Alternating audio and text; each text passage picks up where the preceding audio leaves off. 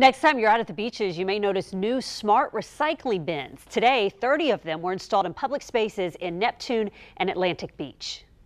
Anne Marie Moquin, founder of Beaches Go Green, is passionate about protecting the environment. This is our first opportunity at public recycling in Beaches Town Center. The goal is to get people to deposit empty bottles and cans into this recycle bin. We have placed them all next to garbage cans, and we hope that they'll choose to put the recyclables in the proper place. Her organization used a grant it received from Keep America Beautiful to pay for these new smart recycling bins, which cost $85,000. They're battery operated and have a sensor to notify the city electronically when they're 80% full. Desired impact would be less litter in our Beaches Town Center area to keep our beautiful beaches and area more pristine and healthy. And we want to create awareness and education. About a third of all beverage containers are consumed on the go, according to Randy Hartman with Keep America Beautiful.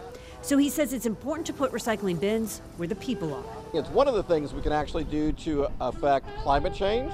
It saves energy. He and Moquin encourage everyone to do their part to help keep the beaches clean. We know by 2050, if we don't do something, there's going to be more plastic in our oceans than there's going to be fish, and that's just not allowable. Consider where you can cut down on your waste overall. Think reusable, and when you can't go reusable, please recycle. Now, Beaches Go Green has also installed more than 300 canisters for cigarette butts to help cut down on the litter.